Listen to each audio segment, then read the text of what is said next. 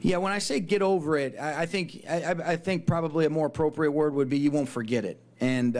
get over it, yeah, you got to move on and you get over it. And but you don't allow it to hijack your ability to move forward is basically the best way to put it. And that's where I'm at now, and that's where we'll continue to be at. To say that you're not disappointed and you wanted to do more with what you can control, yeah, but I feel that way after every single game, whether we win or lose. And, you know, the other night it didn't work out, but I think like anything else, if you use it for the right fuel and you make sure that every opportunity, whether you win or lose, is something that you can learn from and you can get better if you're able to look inwardly and say, okay, what can I do, whether it be decision making, being more decisive, handling the ebbs and flows of the games, some of the things that you can do specific to schematics as a play caller. That's a great challenge, and that's what you love, and it's a never-ending process of getting better. By no means do I think that you have it all figured out, and that's what's the beauty of this game, is that there's a lot of people that are involved in it that are intrinsically motivated to get better, most importantly for your players and for the people that you work with,